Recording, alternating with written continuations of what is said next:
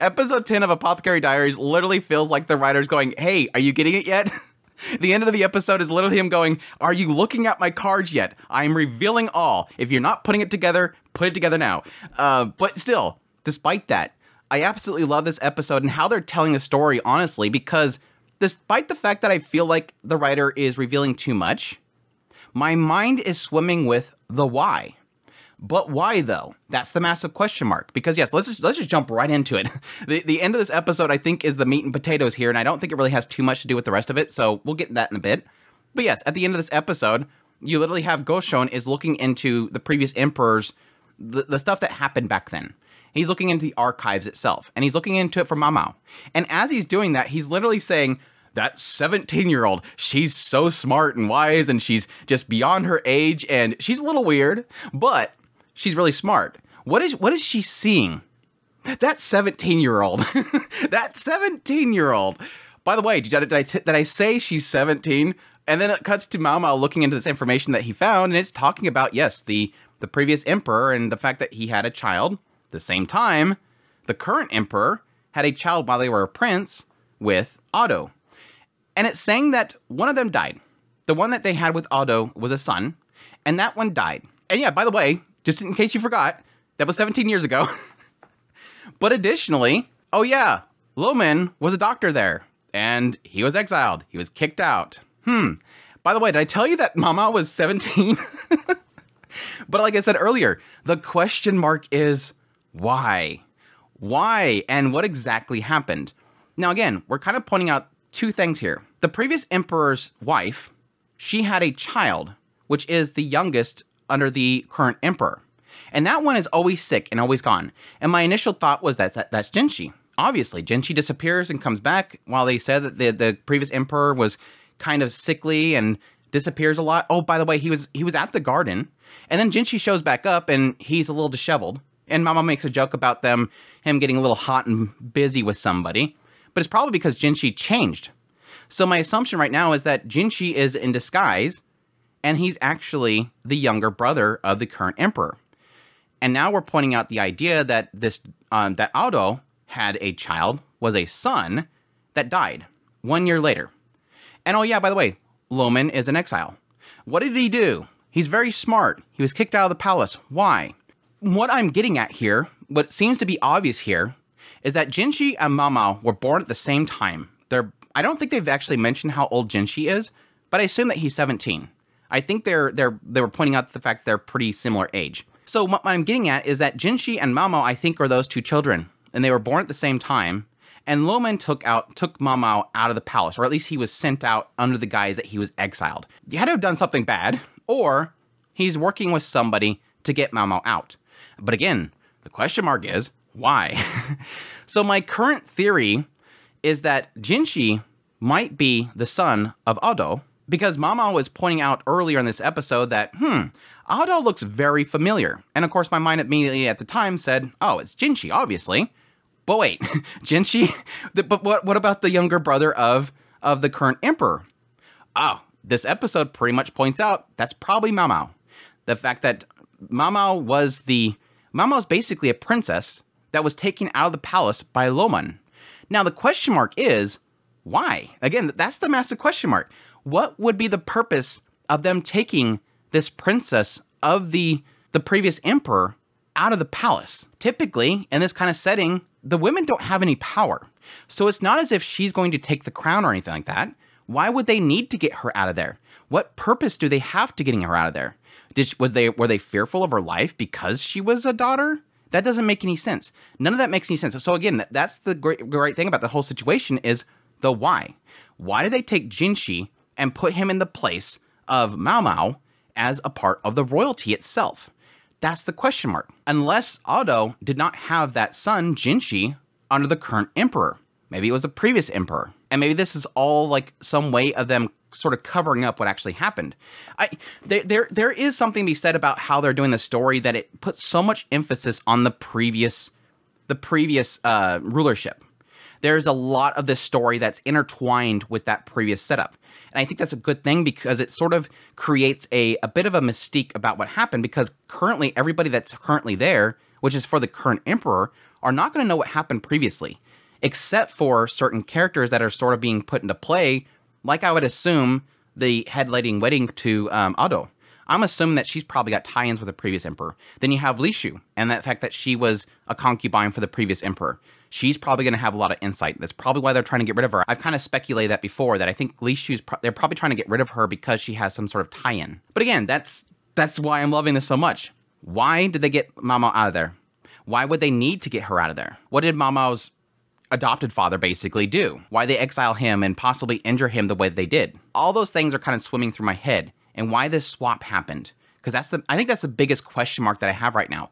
Why did Jinshi take possibly MaoMao's place as the youngest under the current emperor, and then MaoMao gets sent out? All those question marks are really fascinating to me, and I cannot wait to get the answers to them. But anyways, that's all that, and that's going to be there for right now. I speculated on enough. Let's get into the rest of the episode, because there was some juicy bits in this episode, which is, yes, basically Jinshi sending MaoMao to her death again. I like that we had this previous episode where Jinshi's literally, talking to MaoMao, and she's like, oh yeah, by the way, if I make a mistake and you have to execute me, give me poison. And he's like, why would I do that? Why would I do that? And again, like I mentioned that episode, it's because MaoMao realizes, I think, that she is being put into a lot of situations where somebody's going to want her dead. And the first moment she steps out of line, she's dead. And it's so funny to have that happen. And then literally the next episode, Jinshi's like, oh, so do you think, did you hear the rumors that this lady in waiting that jumped to her death, that she was a part of that poisoning? And MaoMao's like, yeah, and your point? I heard that. Well, do you think she actually did it? That's not for me to figure out. Again, my speculation there is that, yes, they had her killed in order to cover it up. Oh, I want you to go over to that palace. I want you to go to that pavilion. It's like, literally, Jinshi, you're sending her into the wolf's den, and you're wondering why she's fearful of actually getting executed. You're making her get involved with something that is going to get her killed. It's just like, it's so bad. But yeah, she goes there. She sees how great things. Everybody's working super hard. And oh yeah, by the way, the head lady in waiting's got the little burn mark on her. And yes, she connects it to the fact that this robes was burnt at the same time that had a burn mark in the same spot. So yes, obviously, even though that she's really, really nice, she's obviously involved with that whole situation. I completely forget that they had a robe that was... I don't know that they actually mentioned the fact that there was a clothing that was put in with those plates and it had a burn mark on it. I knew about the fact that there was clothing thrown in there. I knew they threw those pieces in there, but I forgot they mentioned the fact that there was a burn mark. But yes, technically pretty much connects it to her. Now, the interesting thing that comes from this whole situation, I think the bigger puzzle piece, is obviously Li Shu. Her connection with this particular pavilion, this area where Ado is, the fact that she's coming there, the fact that she doesn't like honey, and the fact that, yes, the head lady in waiting has some sort of connection with a family that, puts this stuff together. And even though Li Shu seems to be terrified of it, she's coming there, and there seems to be a connection there.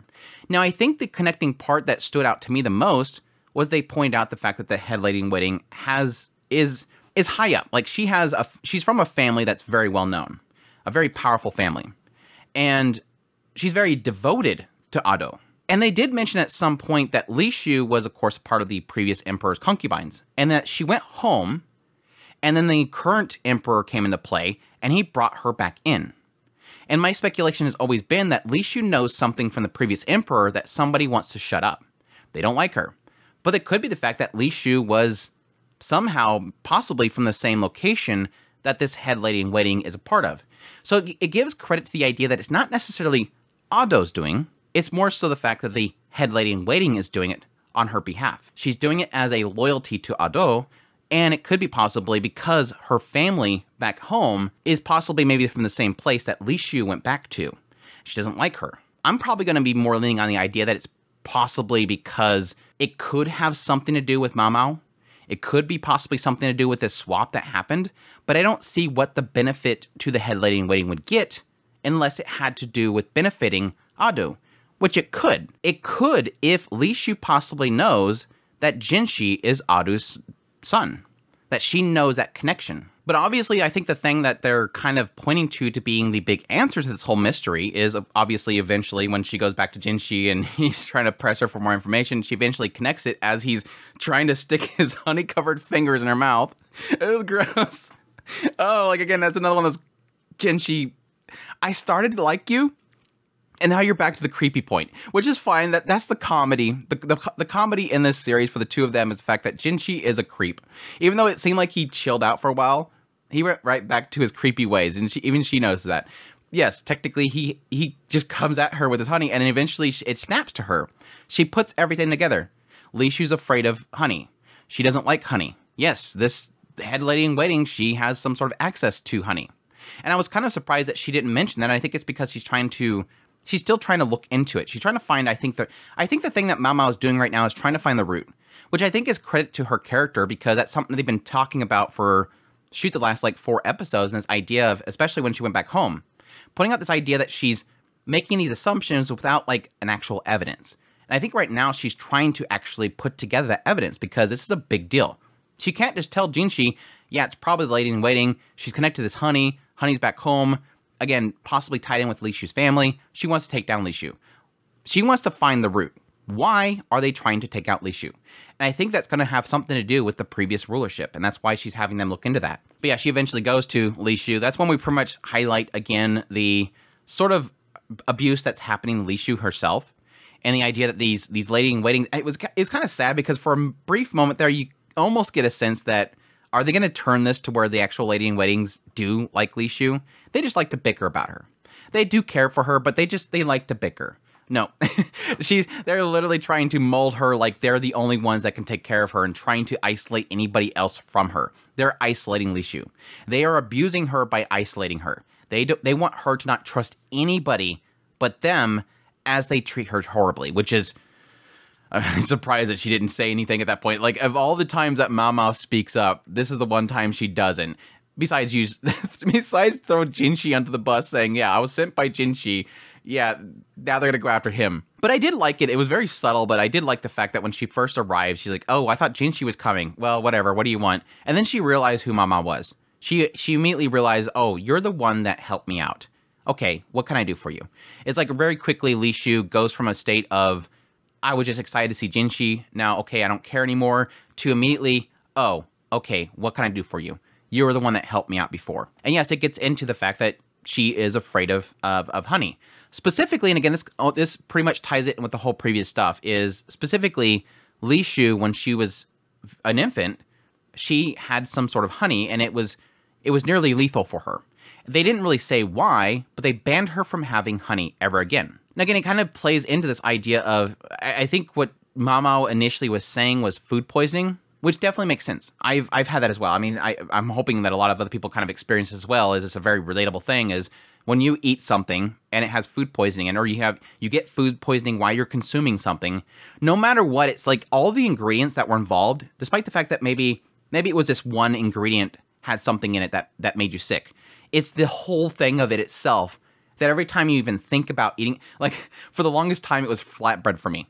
I had these one flatbreads, and at some point I got really badly sick. And then every time I think about, even till now, right now, thinking about having a flatbread anything, I get sick. Like my stomach starts to turn. It's because your mind like attaches that illness to that consumption, no matter what was in it.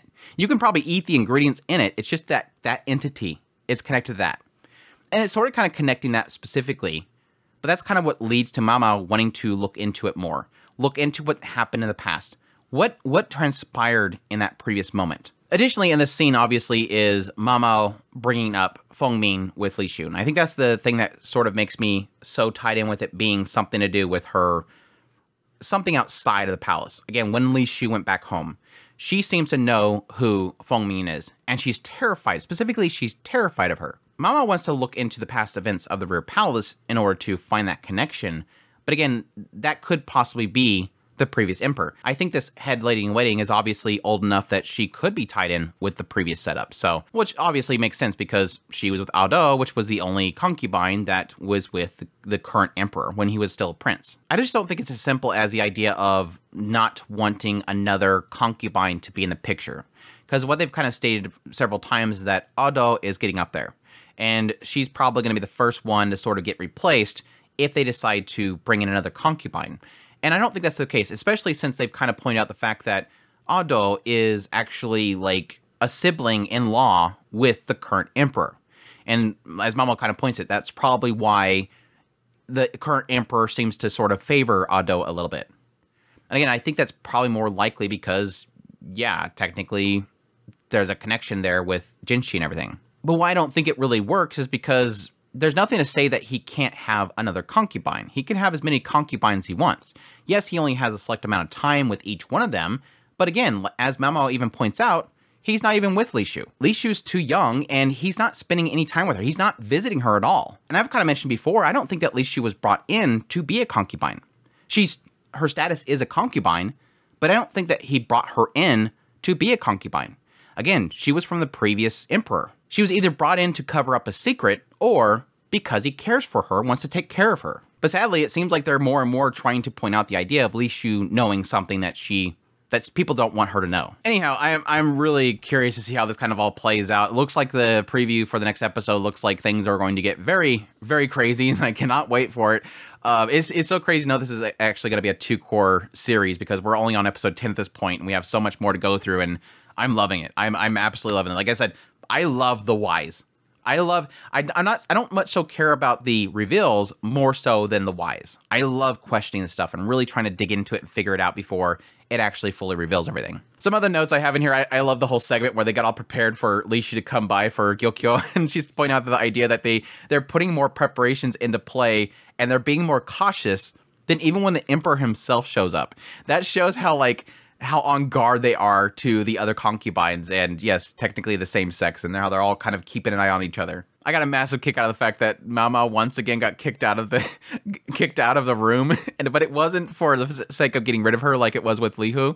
It was actually, or Li Hua, it was actually with the fact they want to clean up, and as per usual, they want to take care of MaoMao. By the way, all these question marks that I have is just me speculating. I don't need answers to any of these things. I think I've seen somebody... I seen a comment at some point where it was like, it sounded like somebody was going to... I've gotten to the point now where when I'm reading a comment, I can kind of tell by the first few words that somebody's going to reveal something. I don't need an answer. And like let people speculate. We don't need you to bestow knowledge upon us. We can all read a book if we wanted to. We're having fun watching the show. But yeah, that's all I have. I hope you guys enjoyed this video. As always, if you did, make sure that like button down below, comment, let me know what's thought of the episode. Additionally, if you're new to the channel, make sure that subscribe button, subscribe my content. I do news, reviews, first impressions, top list if it's anime, it's pretty much here. Additionally, if you want to support the channel more and like this content, I have a Patreon link, tips link, super thanks, membership button down below. Greatly, greatly appreciate everybody does, and y'all take care.